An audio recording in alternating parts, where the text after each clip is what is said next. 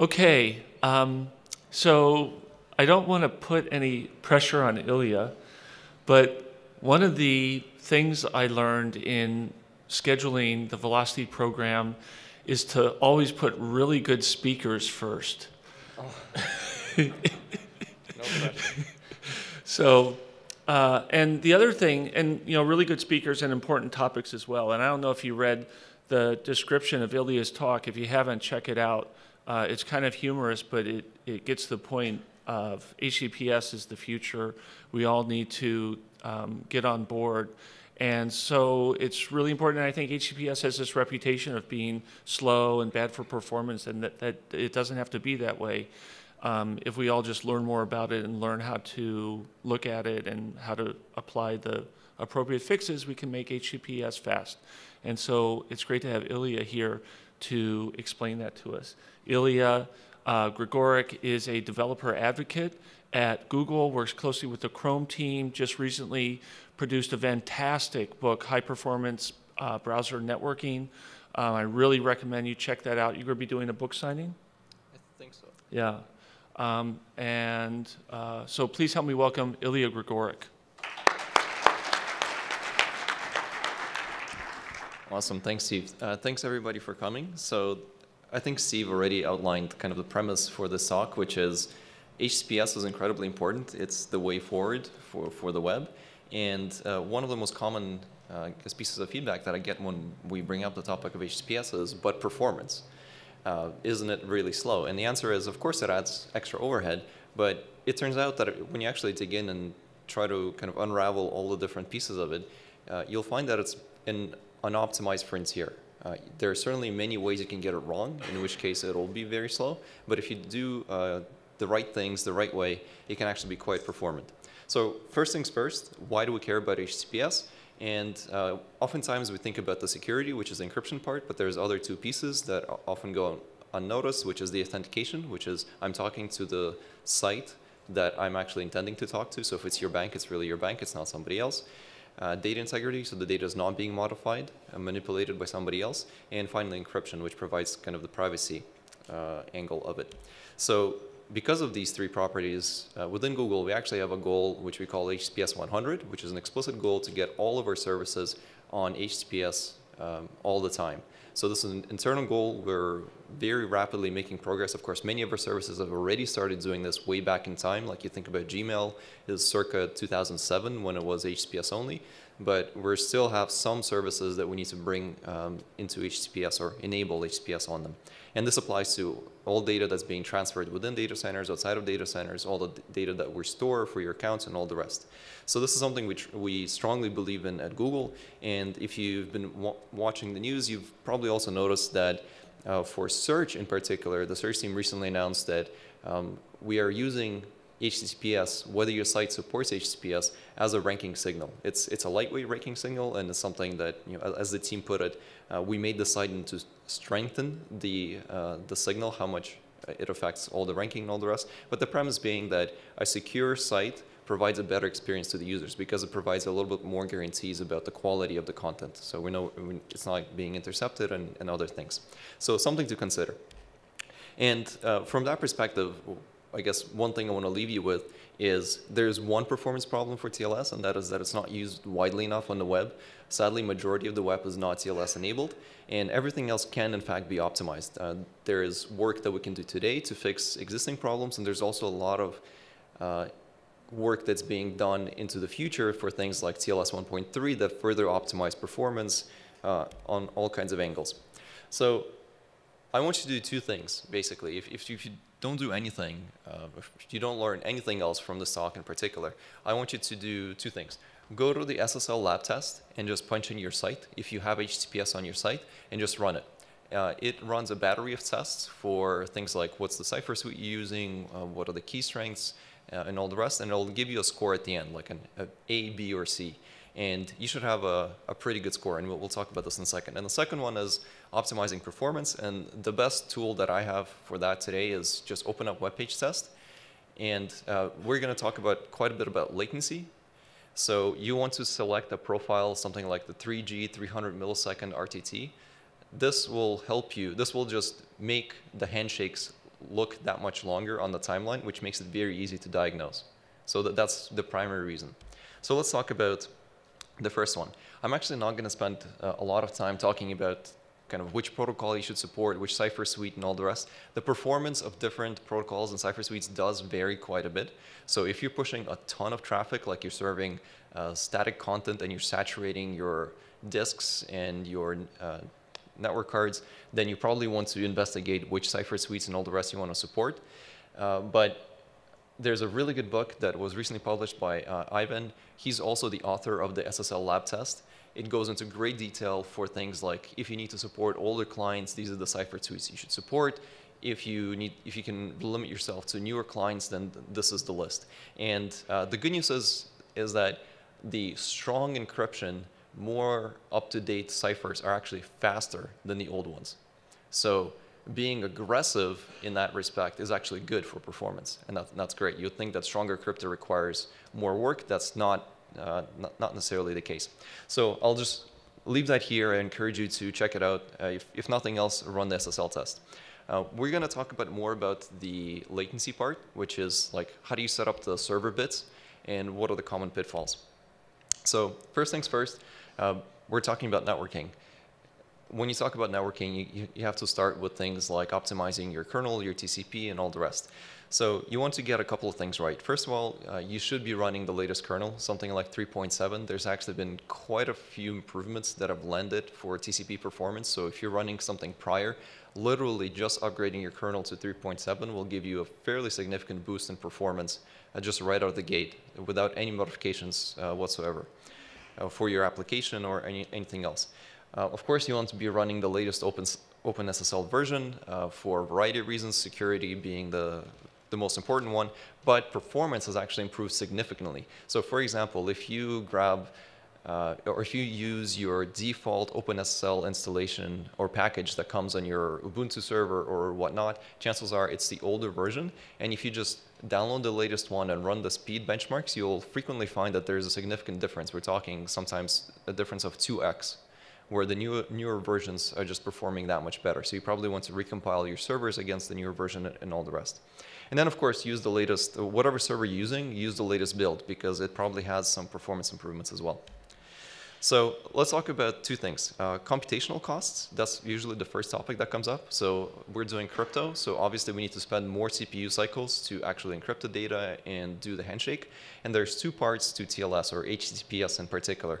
First, we have the handshake, where we actually negotiate the symmetric key. So there's two different parts. First, we have the public-private key negotiation, or the handshake, where we negotiate the key. That part is the expensive part. So if you run a benchmark on your hardware, you'll probably find that each handshake is in the neighborhood of like a millisecond. Depends on your CPUs and all the rest.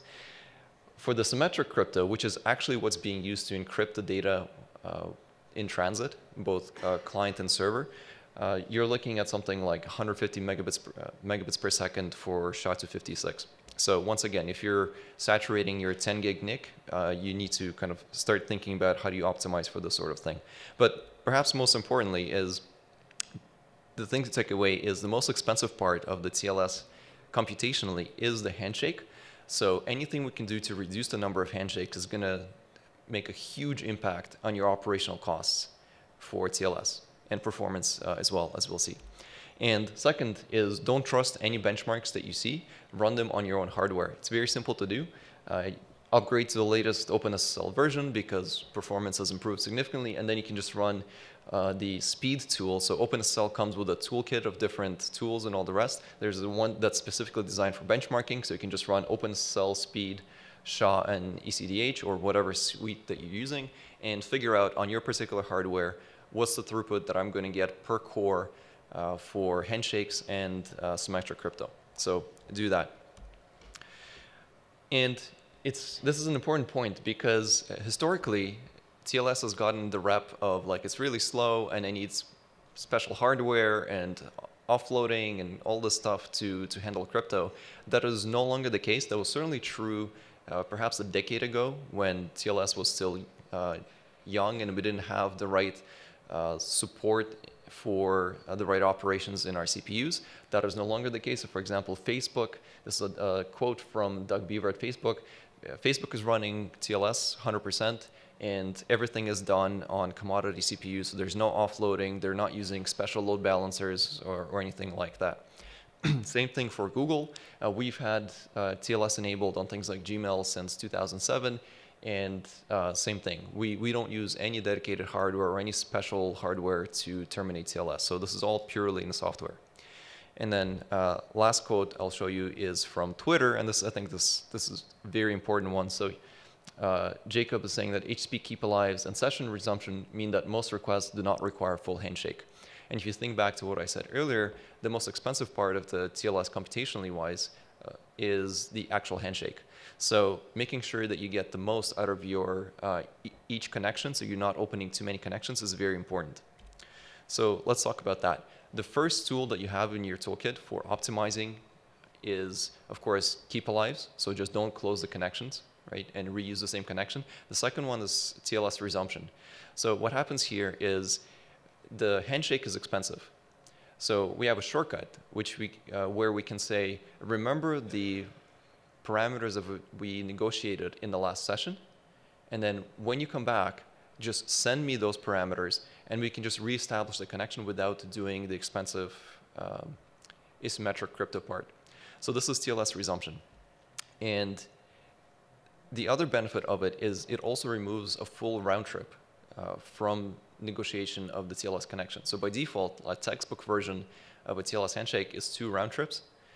With resumption, it comes down to 1 round trip. So that's a big benefit. And we have 2 mechanisms to do TLS resumption. There's an older one and there's a new one. So session identifiers were first introduced into the protocol.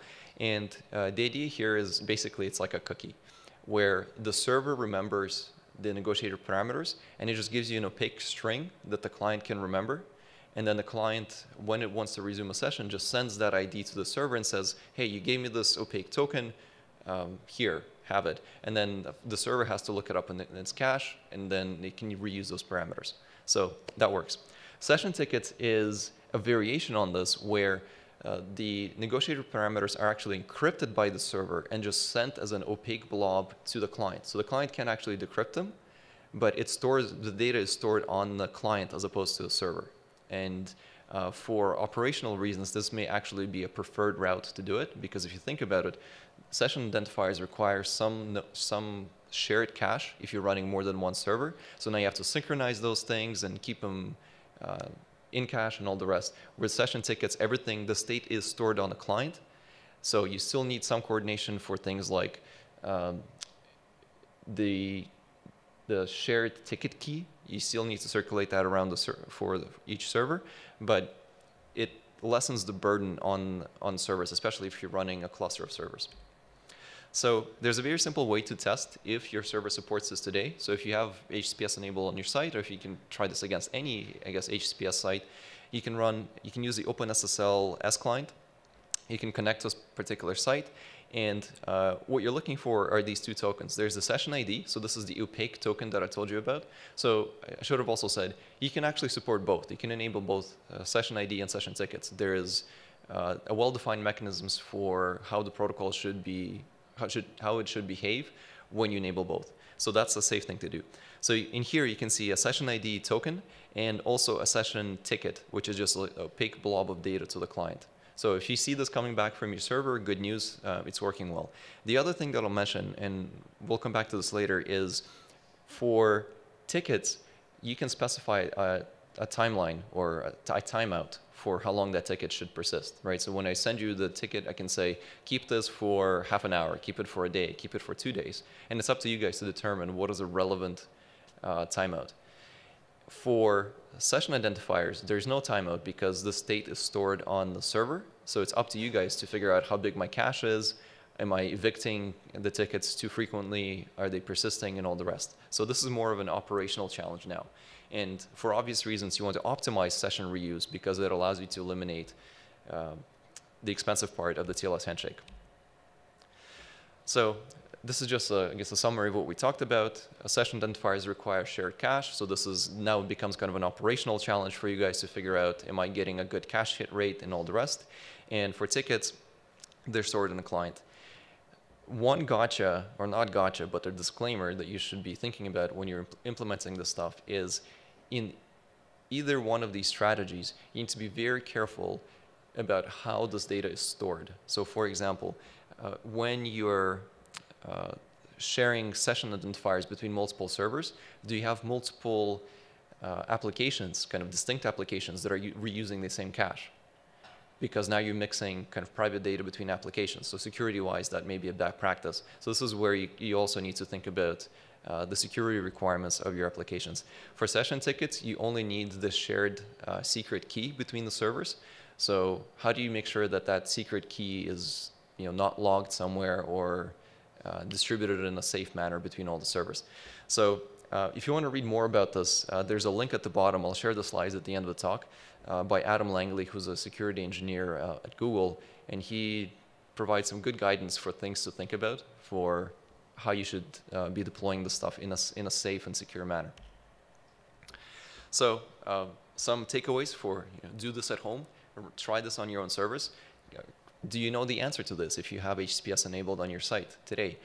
How big is your cache? What is your cache hit rate? There are some good tools. For example, if you're using Apache, a mod status actually provides some debug output that will tell you exactly what your cache hit rate is for your SSL cache. For something like Nginx, you don't have any existing tools, but you can log whether the session was resumed in your logs, and then you can process those logs and figure out what is my resumption ratio and all the rest. For ticket timeouts, most servers set it to be very conservative, about 300 seconds, which is actually what the OpenSSL documentation recommends, which is why most servers default to that value. But in practice, if you look at all the large sites, Google, Facebook, Twitter, we all use a value of about 1 day. And we actually recommend that as a best practice. So you can safely increase that limit or that timeout to a much higher value. Maybe it's different for your particular site, but 300 seconds is definitely very, very aggressive. So we already talked about latency in the context of using session resumption to eliminate a full RTT, but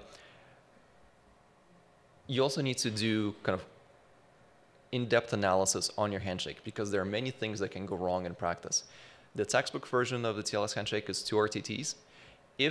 I'm willing to bet that if you run just like a web page test analysis and look at the Wireshark trace or just look at kind of the bars here, you will find that your TLS handshake is taking way longer than you would have expected, right? So at the top here, we have a regular non-encrypted session. So we have DNS, TCP, I sent the HTTP request, I got the response. So that's, there's 4 RTTs in here. This is with TLS enabled, and then this big purple bar is TLS negotiation. And I know that because I set my round trip time to be 300 milliseconds, that this is like just eyeballing it, it's taking way longer than 2 round trips, right? So there's something wrong in there.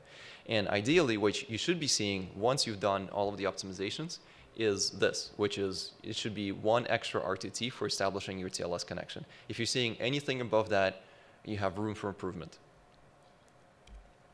So we talked about this a few times. This is the textbook TLS handshake. It requires 2 round trips. The client says, I need your certificate. The server provides the certificate. The client says, OK, your certificate is valid, assuming it's validated. I want to use this cipher suite. The server confirms the cipher suite, and then they can start negotiating or exchanging application data. So this full handshake takes 2 round trips. This is TLS 1.2. We can actually optimize it. So there's an optimization that was proposed by, actually it was Adam Langley, who's at Google as well, is TLS false start. So with TLS false start, the observation is we don't actually have to wait 2 round trips to start sending application data. After I've told you what cipher I want to use as a client, I can start encrypting data with it, optimistically, assuming that you will accept that cipher. So TLS false start basically changes when the data is sent. So right after I choose my cipher in the client, I start sending encrypted application data. The server then confirms and can return a reply. So this allows you to do a 1 RTT handshake for non-resumed sessions, right? So we can do two things: 1 RTT resume sessions and 1 RTT new sessions as well. This is why I said earlier that for any TLS negotiation, you should have at most 1 RTT overhead. Now, in practice, it turns out that we've tried rolling this out by default in Chrome a couple of times, and we ran into some issues where some older servers or load balancers were misbehaving when the data was sent before the server confirmed the cipher suite. So we couldn't enable it by default. And because of that, false start is actually an opt-in feature. Basically, this is our way to protect against bad old servers. So when we perform the negotiation with the server, we check for a couple of things. In Chrome and Firefox, we check for whether the TLS supports the NPN or ALPN extension, which is just an extension to the protocol that allows us to negotiate different protocols. And second is we require forward secrecy cipher suites. So if you have those two things, if your server is capable of those two things, we will use TLS false start. The client will do a 1 round-trip handshake. Safari does not require NPN, but it requires forward secrecy. And Internet Explorer actually does kind of like optimistic strategy where they assume you will support false start, but they have a blacklist of certain bad sites that they don't use it on.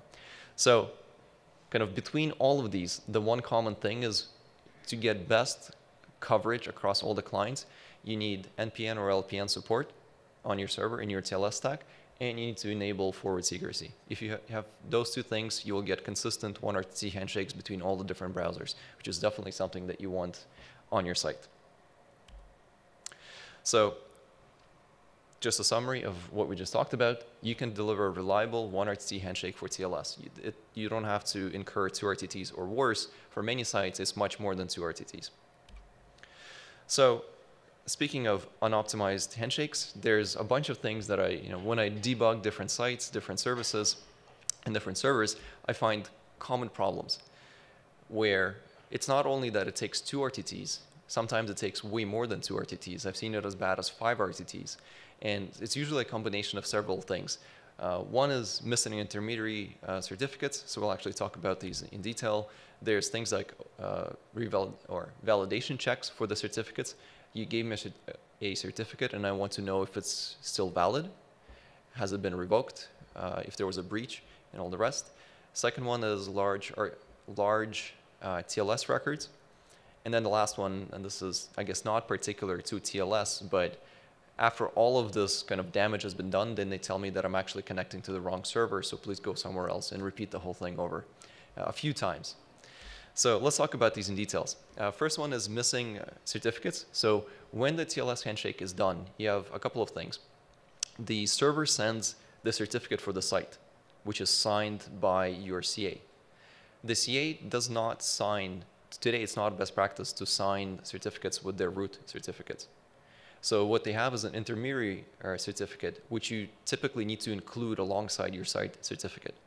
If you forget to do that, the client basically has to stop, go and fetch that certificate from the CA provider, and then once that has finished, it can complete validating the chain and then resume the handshake. So this can actually, as you can imagine, add quite a bit of overhead for your client.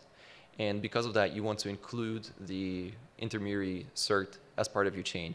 You don't need to include the root certificate because we already have those, right? And just because you included a random root, we're not going to trust it. We just check whether we trust it already in the browser or the operating system trusts it. So that's number one. Second one is, great, we've received your certificate, we have your CA certificate, but is the certificate still valid? So it turns out that different browsers actually have a variety of different rules for when they will do these checks.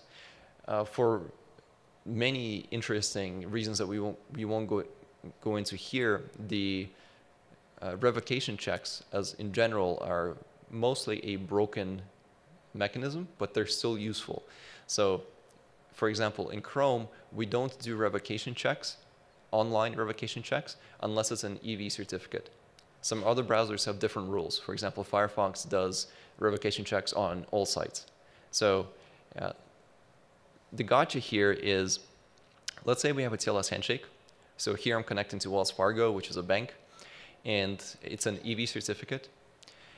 So in this case, Firefox says, okay, well, I got the certificate, but I'm not sure if it's still valid, right? Maybe somebody has attacked it and somebody has revoked it. So what I'm going to do is I'm going to connect to VeriSign and send them a query asking if this is still a valid certificate. If they tell me that it's okay, then I can continue. And that's what happens here. And then it just so happens that Wells Fargo actually uses 2 different providers or 2 different certificates. So there's another OCSP check that goes against GeoTrust. So this is quite expensive. And a way to work around this, to eliminate this problem, and also to provide consistent experience for all certificates, not just EV, is to use OCSP stapling. So the idea here is that instead of forcing the client to go and fetch the status, the server is responsible for going to the CA, asking what is the current status of their certificate. The server gets a signed response from the CA, and that response is then stapled to the certificate. So it just comes alongside the certificate, and the client receives both the certificate and the stapled response. It can validate that the chain is correct, that the certificate hasn't been revoked, and can continue with the connection. So this will eliminate this gap. So in fact, if you ever see kind of these weird gaps in your waterfalls where you have a TLS connection, then there's a period of inactivity, chances are this is what's happening. So something you should look into. One quick way to check if your server has this configured correctly is, once again, use the S-client, and when you append the dash status, you're basically asking for what is this, also give me the status of the certificate. So it's asking for the OCSP stapling. And in here you can see that this is just a certificate for some particular site, and it says that the stapled response from the CA is that it's successful, meaning that it's a valid certificate, yada, yada, yada. So you can proceed without checking with the CA. Next one is redirect chains. This is a really, really painful thing for a lot of HTTPS sites. We have a lot of unnecessary redirects, and it becomes incredibly expensive for TLS because of course you have the TLS handshake overhead, which takes extra RTTs, and it consumes a lot of resources on your sites. So it's very typical today to say, oh, you visit this HTTP site, let me redirect you to the HTTPS site. Oh wait, you're coming to the non-dub site, let me redirect you to the dub site. Oh, and you're also going to mobile. Well then, you should be heading that way. And then you repeat the same cycle all over again, right? So I have seen cases where large sites are incurring 3 or 4 redirects just to get to the final destination. And with TLS, that can easily add up to a second, especially if you're talking about mobile phones. So in fact, I'm willing to bet that even if you've optimized this, or you've consciously thought about this, you still have room for improvement. A very common problem is to say, you're coming from HTTP, I'm going to send you to the dub version of our site, right? So we don't want the naked origin. What frequently happens is, if you've migrated to HTTPS, the common flow is you come to HTTP, we'll send you to HTTPS, and then we'll send you to HTTPS dub. Instead, you should be going from HTTP to HTTPS. It just requires a little bit more kind of thought in rewriting rules for your site, but it's a very nice way to optimize this particular case. Because a lot of users, if they're just typing in your domain, they are not typing in the dub part, right? So they're incurring this redirect when they're connecting to your site. So just something to think about.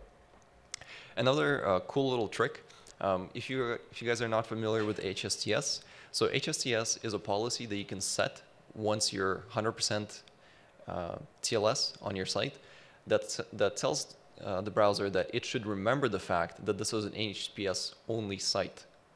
So if you think about it, there's no way for a site today, well, until HSTS came along, to signal that this site is HTTPS capable.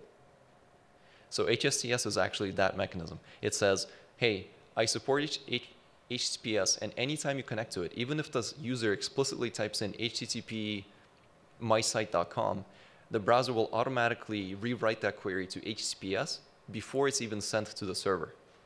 So this is great because now when the user types in yoursite.com, they're immediately sent to the HTTPS site. They don't have to incur that first redirect.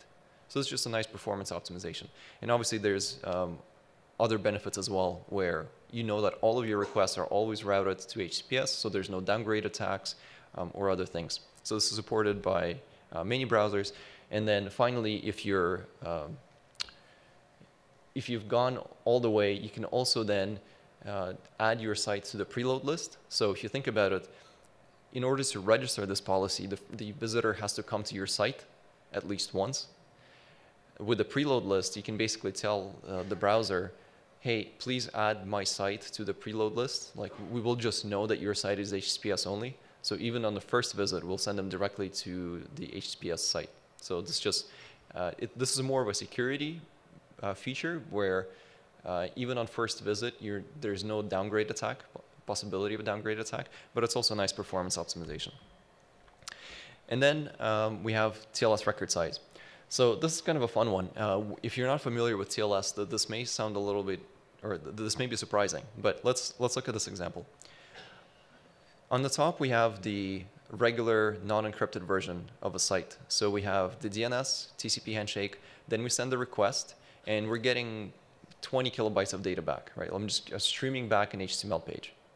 And what happens is 20 kilobytes is actually larger than the congestion window of TCP. So it's actually returned in 2 round trips. And that's what you're seeing here. After about 1 round trip, we get part of that data.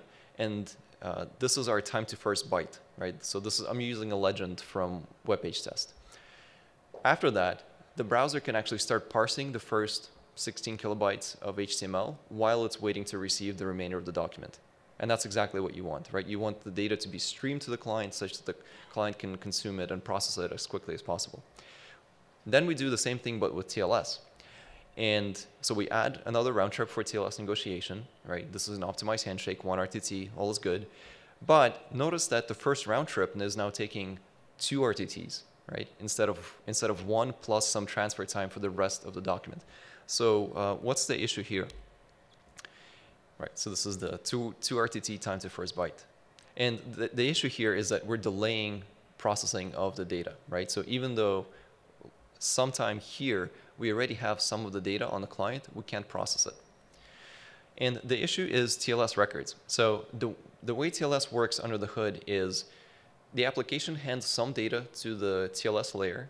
TLS layer takes that data, packages it into a record, and encrypts it. Once it's encrypted, it also adds a checksum at the end, and then it sends that data to the client. And TLS allows those records to be up to 16 kilobytes in size. So what's happening here is the client gets partial data of that TLS record, but it can't decrypt it because it still doesn't have the remainder of the record, and it needs the remainder of the record to do the checksum. So because of that, all the processing is delayed, and that's why we're incurring that extra RTT to start parsing the HTML. So this sounds kind of like, oh, now we're optimizing kilobytes. This is actually a big performance problem for new connections, because a new TCP connection, it just so happens that the size of most TLS records on most servers today is 16 kilobytes, which is the maximum that's allowed by TLS, is exactly large enough to exceed the first TCP congestion window, such that you will see this on your site if you're sending a lot of HTML. And I'm guessing you are sending more than 15 kilobytes of HTML. So this is a very common problem. And a simple solution for this is to actually just make the record size smaller, right? So instead of sending 16 kilobytes, you want to send less data.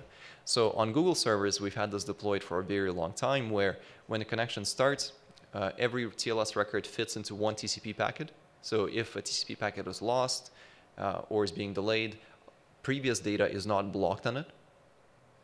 And then after a while, because we are adding extra overhead when we're using TLS records in terms of bytes and all the rest, after we transferred a lot of data, we actually increase the size of the record dynamically in the server, right? So you don't have to like pick one static value, like what's the optimal value? Is it 4 kilobytes, 8 kilobytes, or 16?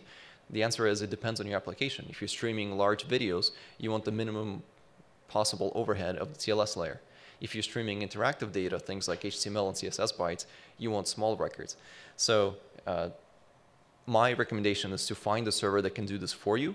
And if you can't, at least set it to be smaller than 16K. And depending on which server you use, one of those strategies is likely available. Some servers, unfortunately, like Apache, don't allow you to customize this at all. So I'm not sure if there's a bug open about that, but certainly a feature that's missing. So two things to check for your own deployments. One is, do you support false start? And for false start in particular, you need NPN or LPN support, and you need forward secrecy. So if you support those two things, you can claim back a full RTT. And once you've done that, just run web page test against your index file or any file on your servers that's TLS enabled, and just look at that handshake, eyeball it, and see if it's anywhere longer than 1 RTT, you have room for optimization. And of course, eliminate redirects. Another interesting optimization, an important optimization, is terminating TLS as close as possible to the client. So typically we think about CDNs in terms of delivering static content, but they're also very, very useful for optimizing dynamic routing, routing of dynamic content as well. I'm getting a thumbs up from Steve here. Yes, Fastly does a great job of it. And the win here is that you can terminate your handshake, both TCP and TLS, much closer to the client. So let's do some math. Let's say we have a server in London and a client is in New York City. So over that transatlantic hop, let's say the latency is about 50 milliseconds, which is roughly what it is in practice. If you have to do the handshake with the origin server, that's going to take, just for TLS, 2 round trips, or sorry, with TCP and optimized TLS handshake, that's going to be 2 round trips, which is going to take 100 milliseconds. This is before any application data can be sent, right? This is just like our ceremony of setting up a new connection. With CDN, if you have an edge node, and let's say it's really close, it's about 10 milliseconds away, that full handshake is about 20 milliseconds. So this is significant win performance-wise for a lot of cases. And because of that, you probably should be terminating TCP and TLS as close to the user as possible. Finally, speaking of CDNs and servers, you definitely do need to do your homework for which server you're using and what features it supports. Sadly, this is mostly an unoptimized frontier today. There's just many kind of hidden gotchas. So I did a survey, and I am kind of maintained this table over time, trying to monitor which servers support which features. And I'm really happy to say that actually yesterday I updated this table, and we finally have one server that is capable of delivering all the right things, which is the Apache traffic server. And I guess the second best one is Nginx, which allows most of the things except for the dynamic record size, but allows you to set a static record size, which you have to set manually, because by default it'll use 16 kilobytes. So depending on what you're using, chances are many of the servers that you guys use in production today are probably not on this list. So if nothing else, kind of use this grid to check your own implementation. Same thing for CDNs, and I have to say I've been very disappointed when I did this for CDNs, because I would have thought that CDNs are in the business of making everything really, really fast. And sadly for TLS performance, a lot of them are not performing that well. So you can see here that there's some that are fairly good, and some that have a lot of red. So we can definitely do a better job here. So depending on what you use, talk to your CDN, bug them about it, ask them why they don't support a particular feature, because at least in my experience, even since I've first published this table, I've had a number of CDNs come back to me and say, we've enabled this feature based on feature requests and all the rest. So ask them. Don't just assume that because you're using a CDN, everything's going to be that much faster. And you can learn more about this. You can see those tables plus some additional information on istlsfastyet.com. So check it out. The site is also up on GitHub, so if you find bugs or you want to add your particular server or another different CDN, that would be great as well. And then finally, in conclusion, you've enabled TLS on your site, and perhaps an unexpected benefit is that TLS can actually be faster than unencrypted and operationally better than non-encrypted traffic. And I know that sounds kind of crazy, but let me tell you why. First of all, if you've enabled HTTPS, you're basically there for enabling things like speedy and HTTP2. For a variety of reasons, practically speaking, you need HTTPS to deploy new protocols on the web, because there are intermediaries and proxies and other things that whenever they see something other than HTTP 1.1, they just abort connections. So because of that, we need an end-to-end encrypted tunnel to deploy things like speedy and HTTP2.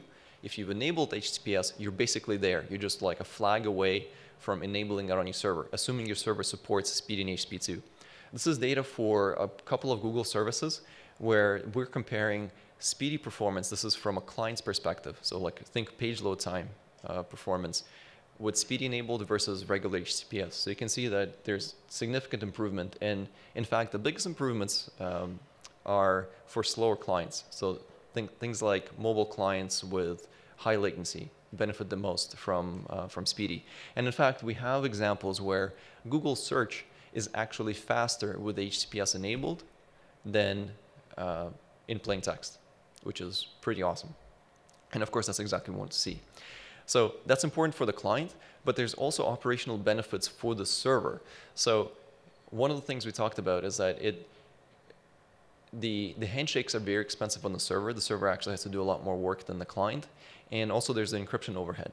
But we don't have to use as many connections. In fact, Speedy and HTTP2 are explicitly designed to just have one connection open. So today, most clients will open up to 6 connections per origin, right? So you have to maintain a lot of parallel connections for each client.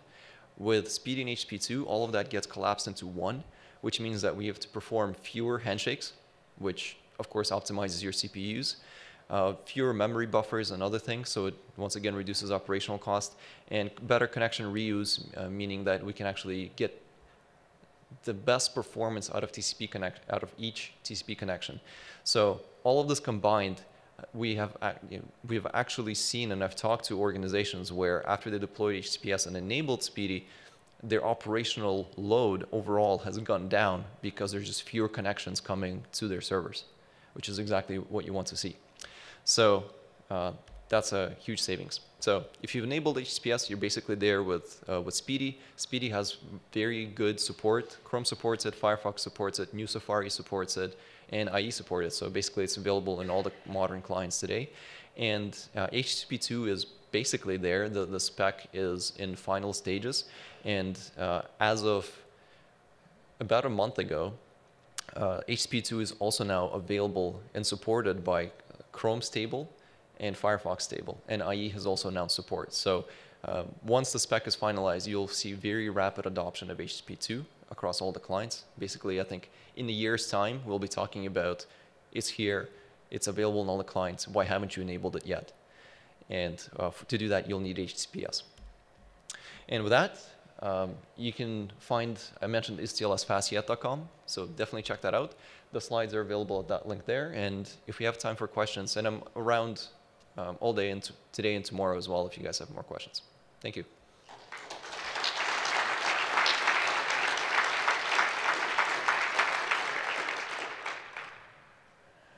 Questions? Do we have time? Maybe 2. No questions. No, there we go.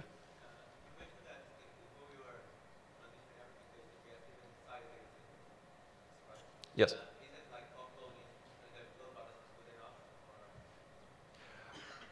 So your question is, so at Google we're transitioning everything to HTTPS, even inside, and you're asking about load balancers and.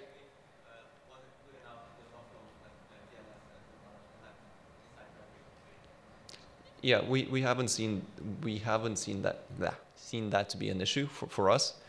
So we don't use any special hardware for enabling HTTPS. I mean, at the end of the day, we want an end-to-end encrypted tunnel, whether it's inside or outside of Google. So yeah, no difference. Yeah, you mentioned about offloading the TLS on the CDN level. You mentioned about offloading the TLS at CDN level. Mm-hmm. That means you have to expose your private key at the CDN. In some organizations, this is against the policies. Like if you are PCI compliant, yep, you cannot expose, save your private key outside your premises. Yes, so that's true. So depending on the requirements of your organization, you may or may not be able to do that. You're right. If you're using a CDN, you may have to you have to hand over your private key. So I know that, so there's some interesting developments in this space. So for example, Cloudflare has enabled some new capabilities where you talk to, like, it's routed through the CDN. There's kind of its own protocol. So that seems promising. I'm not sure if that's going to be adopted as more widely. Will other CDNs support it? The other route is, of course, to deploy your own servers. So I know some organizations that have deployed their own CDNs by just using the public cloud. So you have EC2, you have Amazon or Azure and Google Cloud, where you can just deploy servers in different data centers and just use those proxies. So you control them. You're not handing over the keys, but you're still getting the benefits of close termination. So depending on how much effort you're willing to put into it and how important is latency to you, which I'm going to claim should be fairly important, there are different workarounds around it. Yeah. Thank you. Anybody else? Nope. All right. Well, I'm all day if you guys have any more questions. Thanks.